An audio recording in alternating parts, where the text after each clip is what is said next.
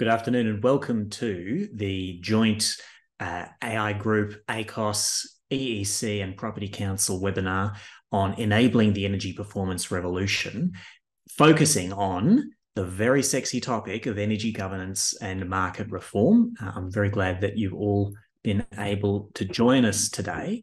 At the outset, we'd like to acknowledge the traditional owners of country throughout Australia and their continuing connection to land, waters and community, and pay our respects to cultures, country and elders past and present. I'm Tennant of AI Group, and I'll be moderating today. I'd like to introduce our panelists today: Alex St. John of EEC, Kellie Court of the Australian Council of Social Service, and Frankie Muskovic of the Property Council of Australia, all popping into visibility like clockwork. It's incredible. We have a jam-packed hour of discussion in front of us. We'll shortly turn to why the demand side matters, which, if you're on the line, you probably have a strong suspicion as to why it matters. A bit of focus on what we're trying to achieve with this somewhat unusual stakeholder-initiated policy consultation, and then a focus on the various barriers that the demand side and demand side issues face in influencing the operation, the rules, and the planning around our energy systems. And we'll finish up with some discussion of the next steps and what you can do and what we can do to take these results forward and plug them into policy processes that are underway. So as you would be aware, there are already some major consultation processes underway and policy development processes underway, including the National Energy Performance Strategy, but also changes to the governance, to the objectives of the national energy markets. What our intention is with this process is to cover a gap in the range of processes that's currently underway, which is strengthening and ensuring the efficacy of the demand side perspective in all of that. There is, of course, a high demand side orientation to the National Energy Performance Strategy, but it has a lot of topics to cover. And so far, the governance of energy policy and energy markets is not directly within scope. So we've seen an opportunity to extend the discussion to an area where there could well be some scope for some very positive change. So with that, let's get into each of these subsectors, and I'll call on Alex to introduce why the demand side. Thanks, Tennant. So very quickly, I guess it's important that we understand what we're talking about. From the point of view of the four organisations on the call, we're talking about the demand side being things like energy efficiency, energy management, demand response, anything basically that an energy user can do to change either the volume or the time of how they use energy, and that's in a variety of settings. Some things we're sort of not talking about as much, so things like solar panels are great and fantastic, but they've achieved a pretty broad market penetration already, and so we're looking to explore some of the other parts of the demand side and the things that consumers and businesses can get involved in. So why is the demand side important? Very broadly, it's one of the quickest and easiest ways for us to reduce emissions and to drive down energy costs. We think that, or ARENA says that globally, energy efficiency and electrification will drive around 45% of global emissions reduction to 2050. That's quite a lot. We have some numbers on that in Australia as well, and it's relatively similar. Those are both measures which occur on the demand side of the energy system, so on the customer side of the meter. we're very obviously, we represent people who are very interested in this sort of stuff. But there are other really important arguments. Energy efficiency and energy management and demand side activities represent some of the lowest cost emissions reductions that are available. Most of them are either negative or fairly low cost, and they can be implemented, very quickly without really large infrastructure investments on behalf of communities or government. They can be done by businesses of all sizes, households, even and individuals as well. Why would we be most interested in it? Well, at its best, the demand side can make an energy transition cheaper and faster and hopefully more equitable. If you think about how we might go about changing our renewable energy, our energy generation and so forth, we're going to be relying very heavily on solar, on wind and those sorts of things. As we go through, we change our energy generation infrastructure from high emissions to low emissions, we're going to have to build a lot of things. If you simply replace what we've got now with a low emissions infrastructure, then, with solar or whatever, if you think about that through the course of the year, we're probably going to have to build quite a bit of storage if we just go and replace like for like. If, however, we were to look at the demand side, look at how we're using energy, there's an opportunity for us to reduce, for example, the cost, the amount of storage that we'd have to use. So that's reducing the total cost of the transition. The demand side is interventions on the demand side have been around for a while. Just as a reminder, things like energy efficiency standards on refrigerators have, in 2017, they saved Australia 360 megawatts of power. So that means that we didn't have to build a middling gas-fired generation station to meet that demand. The National Australian Building Energy Rating System and Commercial Building Disclosure have reduced the amount of energy intensity in our commercial buildings by around 43% in a decade. So this stuff works. It's cost effective. It helps us get lower those emissions, and there's also a bunch of other benefits as well: health, productivity, and competitiveness, which I think my colleagues will very happily talk to you about in a moment. Well, indeed. Kellie and Frankie, what would you add to the scope of what Alex has introduced?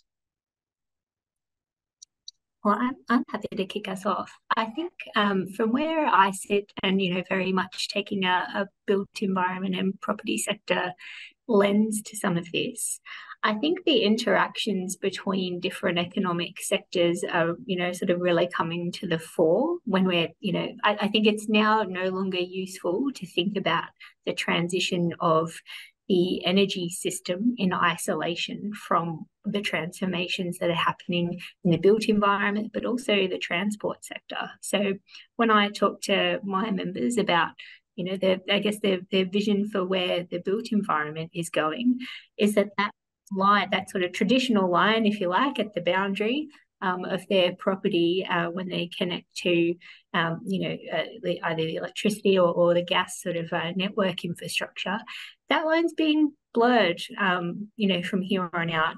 Buildings are positioning themselves as, potentially the batteries of the future. So there are lots of things that can be done, behind the meter, so to speak, that are going to, decrease the need for new network investment infrastructure, but also potentially take load off the grid at key times of the day to moderate peaks, which we know is very important from an investment perspective in terms of what needs to be built out for the network. And when we look at, how these decisions are being managed, I think it's fair to say until now, the building sector or the things that happen behind the meter haven't really had a strong look in to those sort of planning processes around what does the future network infrastructure look like,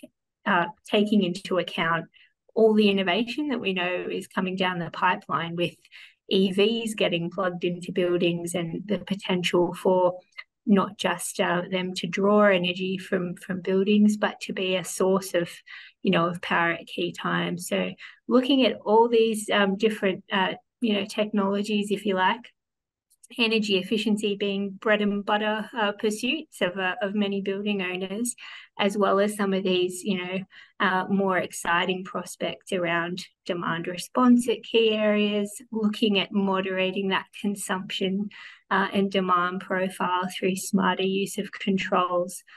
All of that, once you sort of zoom out on how that might be done on an individual building scale, potentially has a really enormous impact, across the network. And we want to make sure that, that the owners of buildings and that the governance and policy processes put in place take fair consideration of that, and they're factored into all of this planning, because I think it's now no longer useful for us to think about buildings, transport, energy as separate sectors. They're going to be increasingly connected. Thanks, Frankie. Kellie. Yeah, thanks. Thanks, Frankie. I just wanted to also recognise that I'm on Turrbal and Yagara lands and pay my respects to elders past, present and emerging. Absolutely agree with what Frankie said. I think, our energy system's already becoming more decentralised. It only makes sense to incorporate greater demand side participation into the energy system and extend the system to end user premises, whether it be manufacturing plants, hairdressers or someone's home.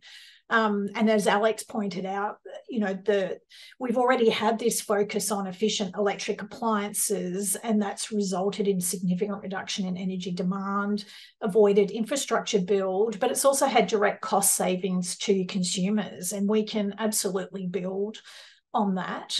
So, a focus on energy performance of buildings and operations through the utilisation of more efficient and electric appliances, thermal efficiency and demand management, as Frankie mentioned, can, result in significant ongoing reductions in energy bills.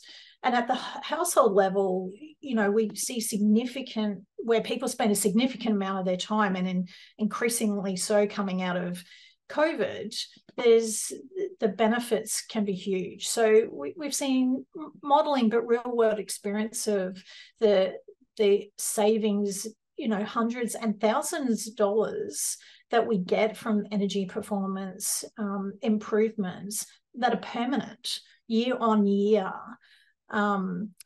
as a result of energy performance. And this is really important because it helps us avoid spikes in energy stress during periods of price hikes brought on by international factors, which we've seen recently, bumps in the energy transition, and also extreme weather events, which we're going to see more of, which will have an impact on the price of energy.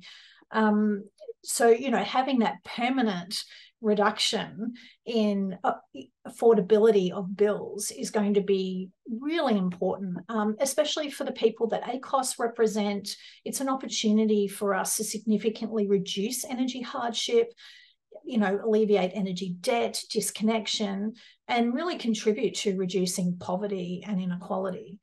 We also heard Alex mention health benefits. Absolutely, energy performance can have co-benefits there as well. We've got too many people live in homes that are too hot in summer, too cold in winter. Currently, more people die from heat-related deaths than any other extreme weather event in Australia, which, in a country like Australia is just phenomenal. And we saw a little study done by the Victorian Healthy Homes program. They found that small energy efficiency improvements to houses yielded health system savings around 10 times higher than the associated energy bill savings, and that participants reported improved health and well-being. So we see multiple benefits to consumers and people that flow from this demand-side focus. And really it should serve to elevate demand-side measures as the first fuel. Thanks, Tennant. Thanks, Kellie. Anyone would think that you've spent a lot of time thinking about this and working on it very hard. Just all right. Well, so let's then focus on what we're trying to achieve in the space and with this process. Back to you, Alex. Yeah, thanks, Tennant. Look, I think we can talk about this hopefully fairly fairly quickly. From the point of view of the organisations on the call, we see a really important window of opportunity in which we can hopefully influence not only the National Energy Performance Strategy, as Tennant was mentioning before, but also the course and direction of energy policy amongst federal and state and territory governments. We're really hoping as a result of this process to try and help to bring some awareness to some of the issues we're going to talk about in this webinar, but also to hopefully bring as many people on board for the ride as we can. So we're really, really interested in getting everybody's views, ideas on how we can better utilise the demand side in our energy system. And we're hoping to bring everybody along to, I guess, put together a set of cracking recommendations to put to governments far and wide on how they can unleash the energy performance revolution. And I should say, we're also trying in the process to make the best use possible of stakeholders' time, because we are stakeholders too, and are conscious that there's a lot going on. So the purpose of today is to maybe not obviate the need to read the paper. It's a cracker of a paper, but to give you a preview that will get you through it much faster, and to pose some of the questions, get the start of some feedback, but basically to accelerate the process for you of getting information to us and through us to all the relevant governments across Australia and the governance agencies. Kellie or Frankie, is there anything we've missed before we get to the barriers? I mean, I think we'll get to this at the end, but I think we should also say, because as Tennant said, we are all stakeholders as well, and we struggle with the volume of consultation that's happening at the moment. I think we're really happy to take people's feedback and comments, however they'd like to provide that to us. And I know that we certainly find that sort of small group discussions, round tables, where it's not necessarily asking you to go write a detailed letter with your written comments, but dial in for a half hour or 45-minute chat and give us your thoughts. In that way, we're very open to here. We just think the topic is too important not to give it its sort of due focus as a part of this broader consultation around where we might take reform.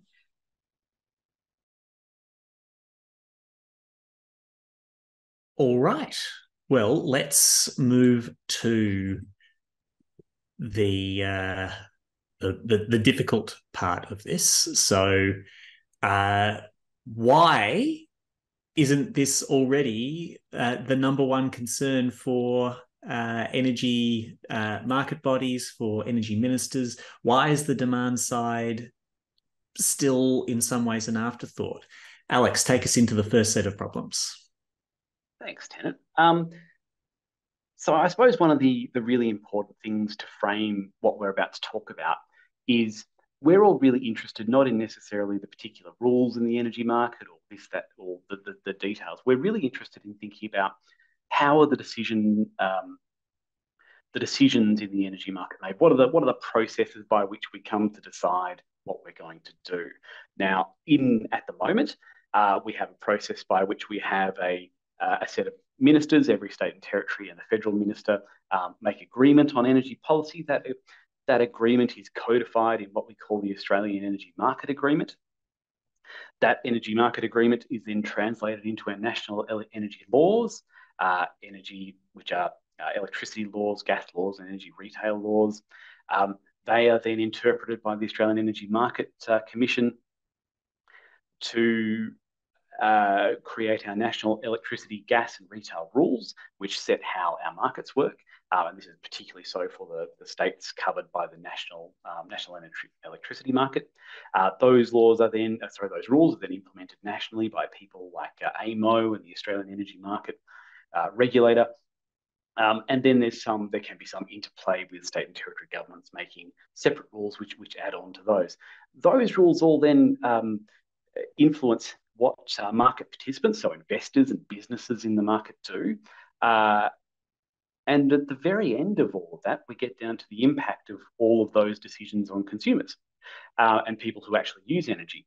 So the question, I suppose, that we're interested in is, in the 21st century, is this is this the right framework for how we make decisions? I'll rip off one of Frankie's favourite terms here and say that is this a 20th century way of dealing with a 21st century problem?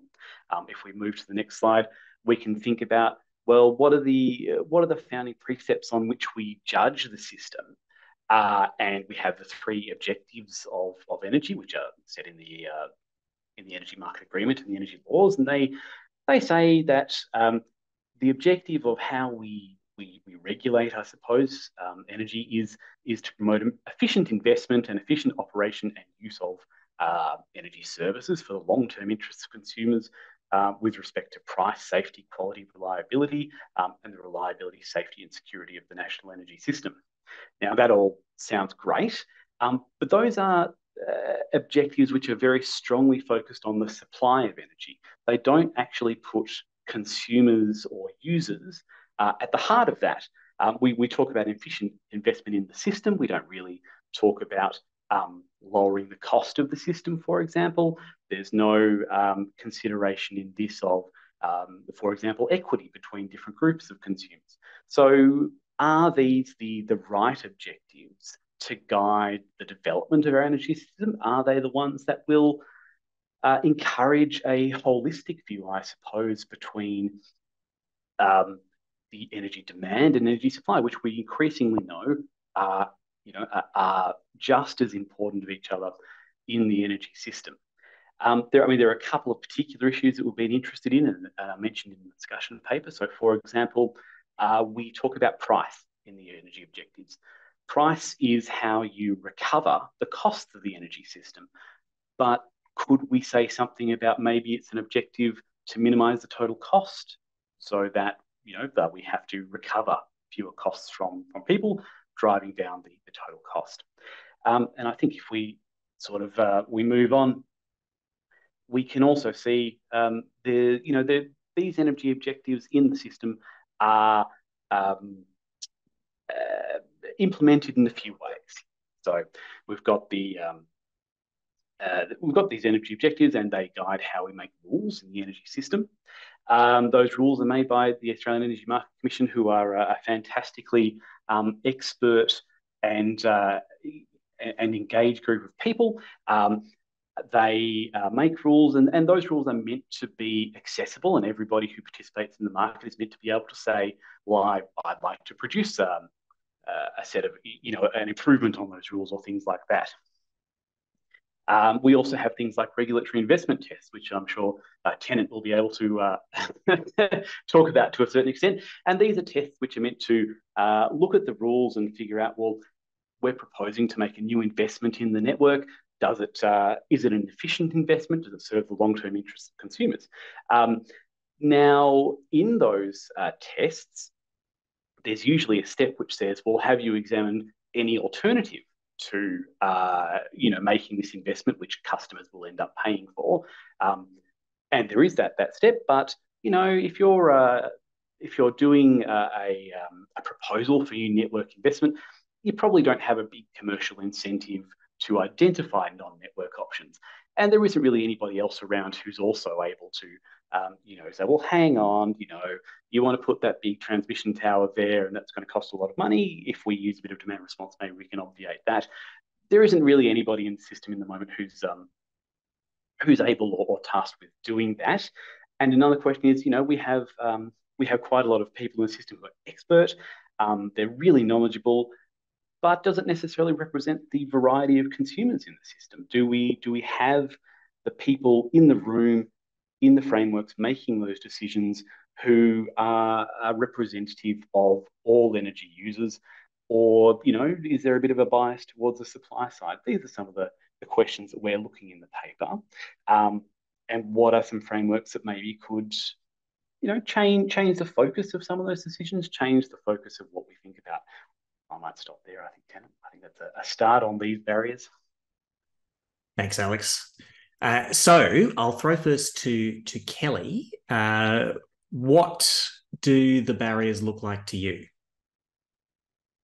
Thanks, Tennant. I was going to talk a little bit about the NEO, my favourite, the National Energy Objective, and laws, my favourite topic for anyone that's done any work with me. And look, just building on what Alex was saying, you know, those laws were developed back in 2004. The energy market has changed significantly in those 20 odd years. We're more decentralized. You know, people now generate energy, for example. And our national laws and objectives just really are no longer fit for purpose. But they're really important because they really guide how our market bodies, the Energy Market Commission, the Australian Energy Market Operator, and the Australian Energy Regulator undertake their respective powers and functions in the operation and regulation of the energy system. So, you know, it's critical that we actually get our laws and objectives right and fit for purpose for this new system. As Alex was saying, the NEO emphasis is on price rather than cost, or like ACOSS likes to talk about it sometimes, affordability of energy. So, you know, for example, the size of the energy bill. And, you know, while these terms might seem synonymous to some people, what's the difference between price and cost? There's a significant difference. Price is only one component that contributes to the size of the energy bill. How much is consumed is also a major factor. And we know that energy performance can significantly impact on how much energy is consumed and therefore the overall size and cost of an energy bill.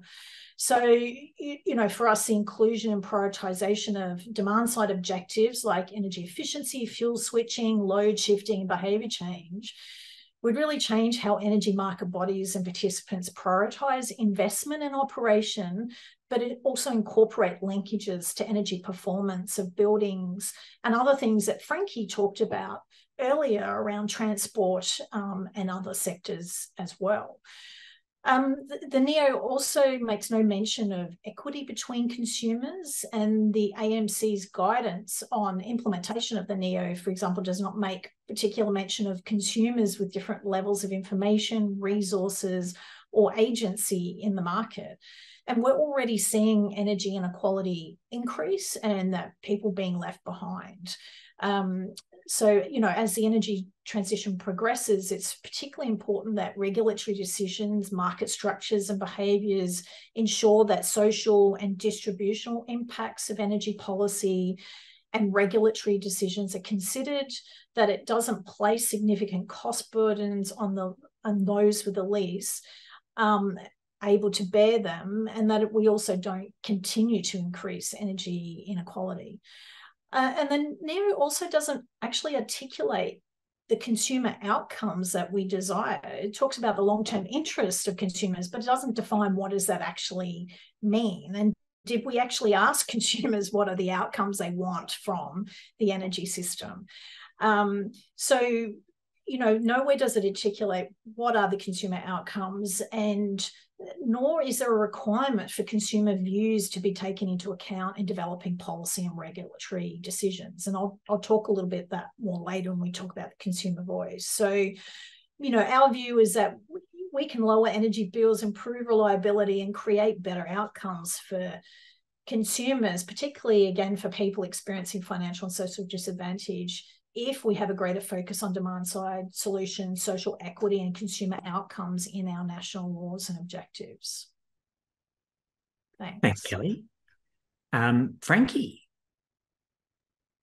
Thanks, Tennant. I just want to support everything Kellie said, and maybe as a throwback to that questionable image of a bunch of white men sitting around making decisions on behalf of all of us, offer a perspective around just how inaccessible, you know, these rulemaking processes can be for anyone sitting on the demand side of the equation. So, and you know, maybe we might reflect on some collective and joined up experience at this in recent years, where organisations like ours would have supported shifts to say get up that wholesale demand response scheme, to appropriately value what demand response could deliver into the market at a point, to avoid having to put on more generation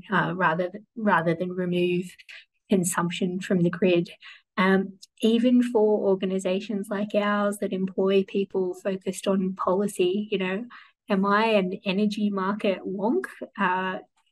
Maybe some people would say that, but to me, that process is almost impenetrable in terms of the way that a consumer advocate would seek to navigate it. And so that should tell us that something is fundamentally wrong with the way that these processes are managed. So when you think about not just the overarching imperative, as Kellie talked about, to make sure that the governance of our energy markets is really working in the best interests of consumers, that it's also set up to effectively take account of their views and allow for participation, of the organisations that represent them.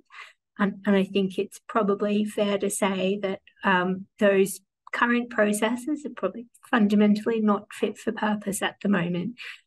So that tells us we need to reform the way that we go about changing the rules as well. Thanks, Frankie. And while we've been speaking, a question's come through from Michael, which is relevant very much to this segment. How can or will or should the National Energy Law be modified to take account of the gas network when it switches to be a declining, not expanding network in Victoria from next year? Which goes, potentially to a few issues, but one of them is whether it makes sense to continue to have completely distinct objectives and structures around electricity and gas, rather than to recognise that these are two interrelated systems that contribute to the supply of services that people and businesses need, and that the shift of some of those services from being delivered by the gas network to being delivered by the electricity network needs to be managed very carefully in law as well as in practice. Any other thoughts on that question? Tennant, it goes back to engaging with the consumer and what's important to the consumer. I mean, for consumers, having to pay to network costs seems quite ridiculous, especially for people on low income that are really struggling to pay their energy bill. We know, and there's increasingly more evidence that gas is unhealthy in the home, impacts on asthma rates and other respiratory illnesses as well. And I think if we engage consumers more, then we would and have that requirement in our laws and objectives. I think we would be considering what consumers want as opposed to necessarily what an energy production company may want in terms of the future of the energy system. So, again, it goes back to making sure we're consumer focused in how we manage and transition our energy system.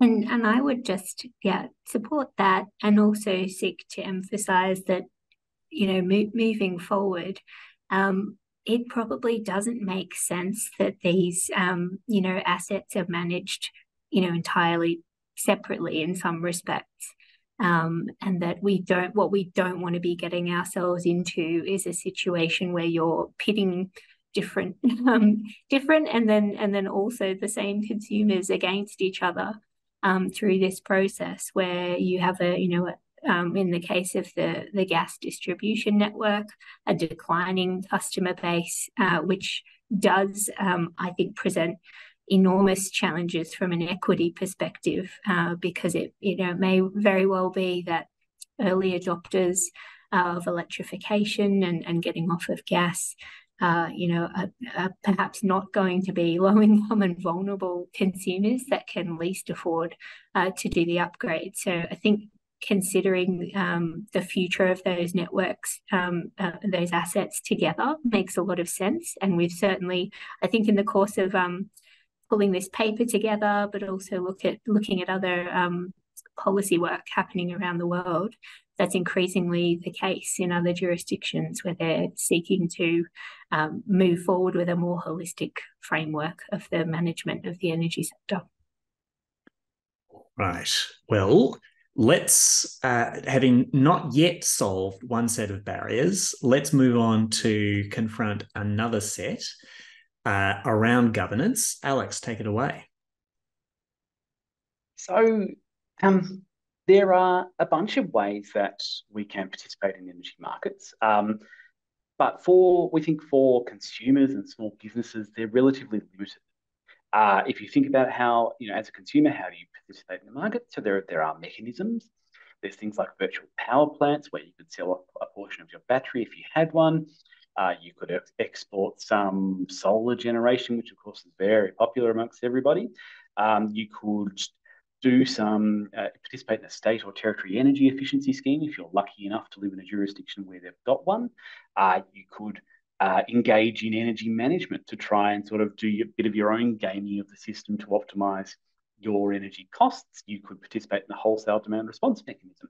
So there's a few, but in the energy system, we feel that consumers have a relatively small amount of agency, that being able to participate in the system is not easy, that consumers are largely price takers.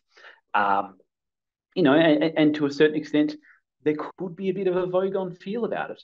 Is it easy to participate in the wholesale demand response mechanism? Well, given there's sort of only one or two participants, probably not.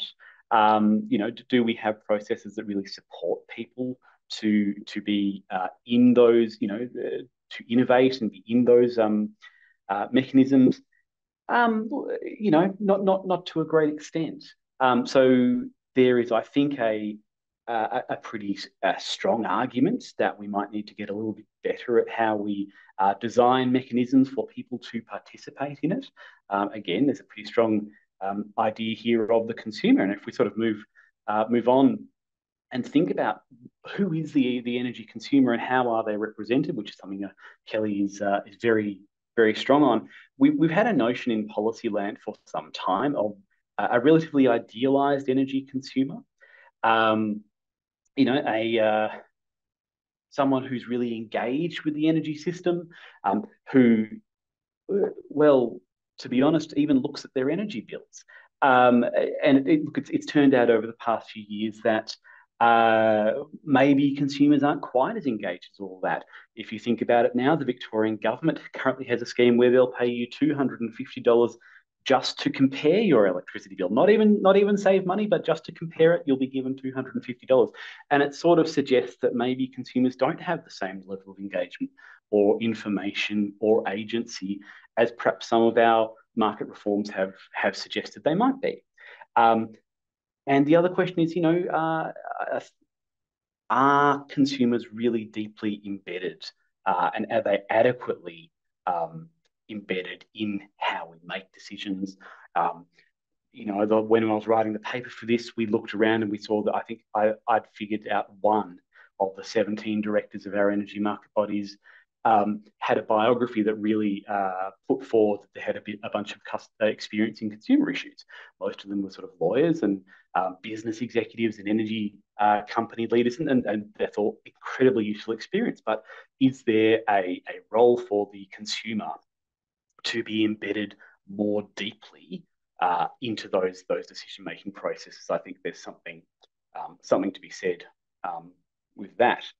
I think there's perhaps one last issue that we'd also quite like to talk about, and that's sort of on the next slide, which is that if we think about the energy system and you think about the supply side, we know to a large extent who is in the supply side. It's energy generators, it's distributors of energy, network service businesses, it's retailers. That's a bunch of people. They're relatively well defined. if you had a room big enough, you could put them all in one room, and that's great. And so, from an energy policy point of view, it's relatively easy to make policy regarding the energy supply side of the system. Now, that's half of the energy system, but the other half is the people who use energy, and that is literally everybody else. So that's buildings, it's energy, it's transport, it's hospitals, it's education, it's everything that's not in the energy supply side system. And that's really hard to deal with from a government's point of view. How do you start making linkages between parts of the energy system so that you can make sensible policy? How do you link between transport? How a change to the National Construction Code will change the energy supplies that we're going to need. So what are the mechanisms by which we can build connective tissue in the energy system and energy policy to better connect demand and supply? And so that's about consumers, it's about users of energy, but it's also about some of the structures that we have in place in the energy system, and whether they're kind of fit for purpose, whether there's enough representation of the demand side in those energy systems. These are some of the questions that we're thinking about right now, and we'd really appreciate some ideas on those as well. But I think that's enough from me on this bit, Tennant. Thanks, Alex. And I'll bring back Frankie and Kellie, but I'll just observe that one area where the challenges of the current framework dealing with the demand side really reveal themselves, I think, is in the integrated system plan process, which is a tremendously important process. It continues to evolve. It is one of the most useful tools that we've been refining in recent years. Still, though, it is a very not just supply side, but even within the supply side, very transmission oriented. Like, transmission is its bread and butter, and the demand side is a matter for assumptions and assumptions that can bounce around more in response to interpretations of public policy than in response to feedback from users themselves. It's clearly a process that has got more refinement in front of it. If it's incorporating the gas planning process as well in future, I think that'll extra double underline the importance of a more sophisticated and more action-oriented approach to integrating the demand side. But with that, Frankie, then Kellie, and we've got a hand raised from Cecilia in the audience, which I will attempt to throw to once we've had initial comments from first Frankie, then Kellie. Thanks, Tennant. I think here there's a real opportunity, I think, to break down some of the silos that exist in terms of the policy coordination piece. Tennant, you spoke about the ISP, and whilst everything you said is true, the central scenario envisions, as Kellie said, an enormous role for distributed resources of not just energy generation in terms of rooftop solar, but increasingly how we might moderate demand at scale across the households of Australia. And yet there's not policy in place to drive a lot of what those expected outcomes on a 2050 horizon look like. So when we look across other jurisdictions as well, in terms of the way that they're dealing with this, I think one of our favourite examples to look at least in the building sector, is the example of California, where you have their Energy Commission, which combines policy making for building standards and the electricity networks in the one place. They're not done by separate entities.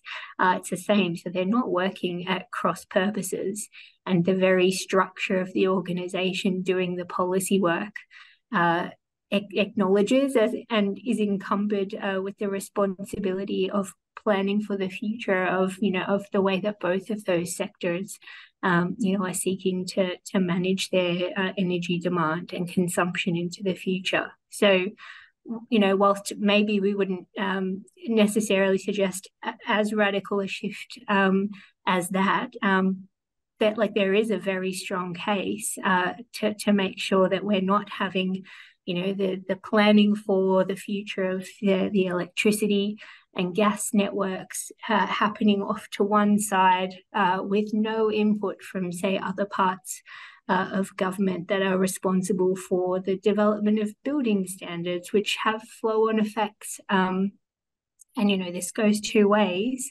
for the use of the energy system, that those things should be considered together. And whilst there's, I think there's obviously really great work being done in government to try and increase that connective tissue, there's only so much you can do when you sit in separate departments working to different timeframes and different policy consultation processes, that you're responsible for running. It's just not possible to do it in as coordinated a way if you're not trying to connect up these processes and give responsibility to someone to manage that. Thanks, Frankie. Kellie.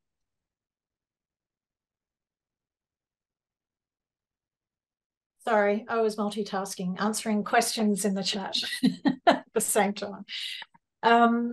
So I was just going to talk a little bit about the consumer voice. And so as I mentioned earlier, there is, in our national laws and energy objectives, that there is no definition of what consumer outcomes is, or no clear articulation of that, or a requirement for consumer engagement and consultation in developing policy and regulatory decisions. And, as Alex said, that looking at our market bodies, there's only one person that has identified expertise involving consumer issues. I hope we're talking about the same one there, Alex. I think it's the AER who that board member actually recently moved on, and they specifically replaced that person with another person with consumer expertise. So that was good to see, but, one in 17. The balance of energy market bodies are corporate leaders, former energy industry executives, business executives, public servants, lawyers. And even the staff in these organisations are predominantly economists, engineers and technical experts, with fewer expertise in demand side, behaviour and consumer areas. Now, that's not to diminish the valuable expertise of the leaders and staff. Obviously, those skills are important, but there is a clear gap in, systemically driving the activities of these bodies towards the involving interest of consumers, and who are likely to benefit the most from expanding demand-side measures in the energy market.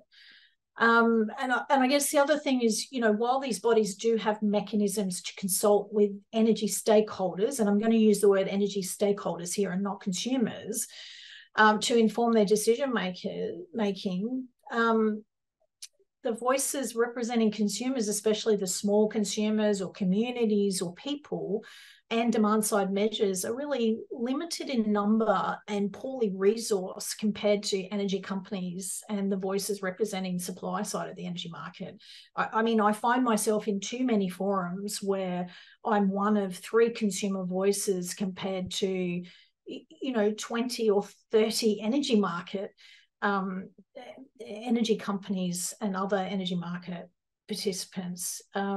It's really hard to then have our views weighted in such a way that, is prioritized and informs decisions. Sometimes the weight of other voices can really influence decisions that are made by market bodies. And it's even rarer still for these bodies to engage directly with consumers. And, while ACOSS can represent a specific consumer, we don't represent every person experiencing financial and social disadvantage. And, it's really important that we hear from people directly about what's important to them as the energy market transitions. So, you know, I go back to, you know, the whole purpose of this governance paper is about what objectives and structures and resources do we need to put in place to firmly put consumers and people at the centre of the energy system and the energy transition. I mean, that's what we should be focusing on, is people. Thanks. So that's a good place to come to the final segment. Now, Cecilia had her hand up per feedback from IT. I'm not sure if we can unmute people. So if you've got further questions or comments, do put them in the Q&A or the chat. We are able to see chat messages from a number of people.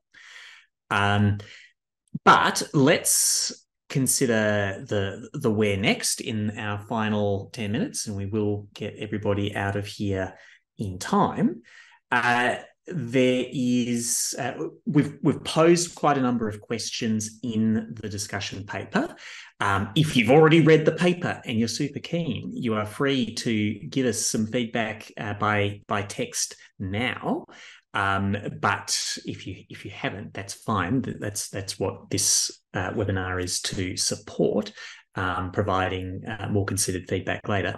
There are some excellent questions that have been posed in the Q&A, and so I think we will get to all of those if we can. But an additional point that I'd like to raise is, if people would like to participate in this process, provide us more feedback through potentially involvement in some focus roundtables or follow-up discussions, do let us know in the chat or through the Q&A. We will be very keen. You can email Alex, who has helpfully put his email address on the screen. And ultimately, we will be making recommendations to government on not just that these issues are important, but on specific ways of responding to that. So Siobhan has asked, what are the major regulatory changes we'd like to see to better incentivise demand-side investment?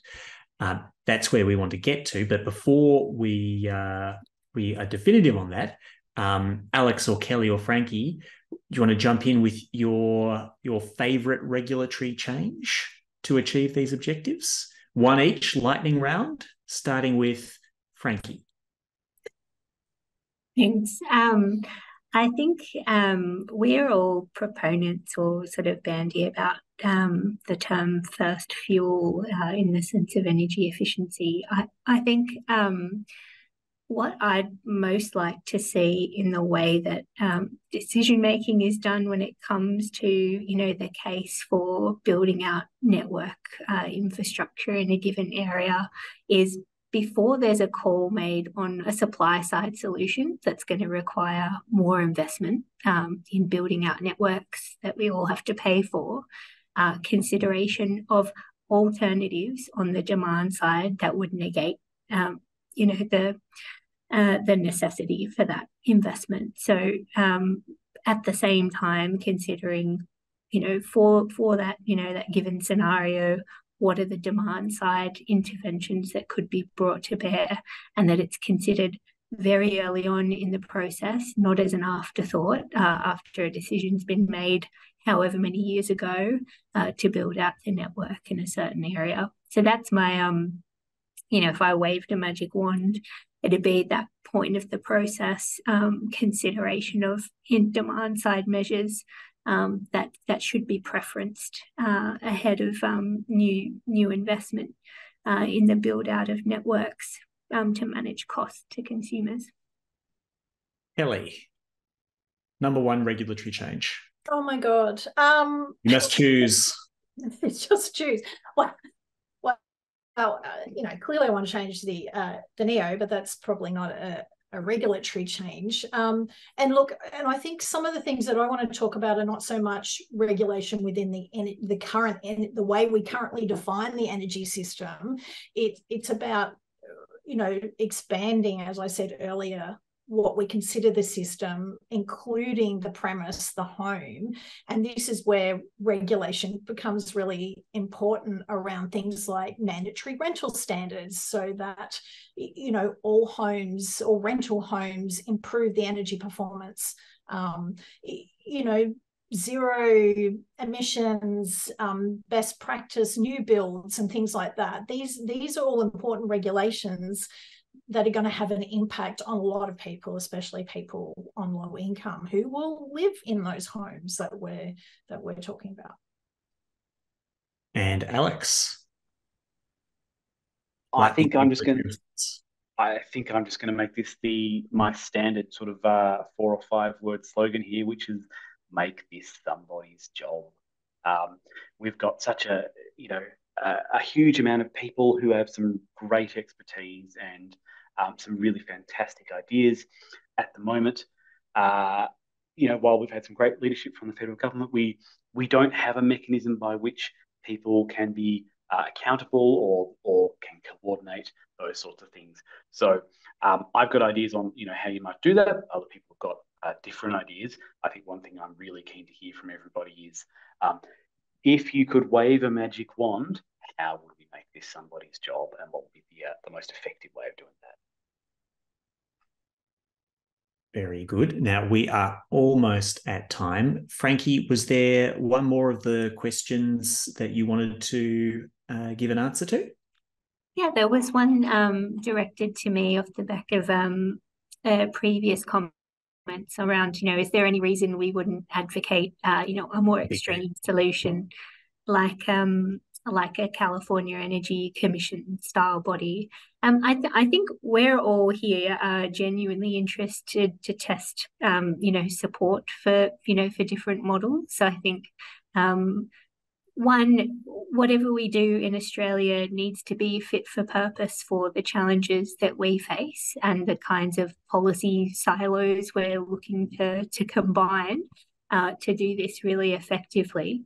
So that'd be my first point. And I think second point is we're very, open to wanting to hear what the level of support would be for, as Alex has just put, making it someone's job, right? So exactly what that would look like.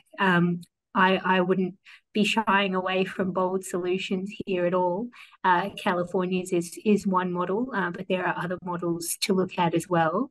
And just emphasize that we need to make sure we're dealing with, the issues that are most salient in an Australian context.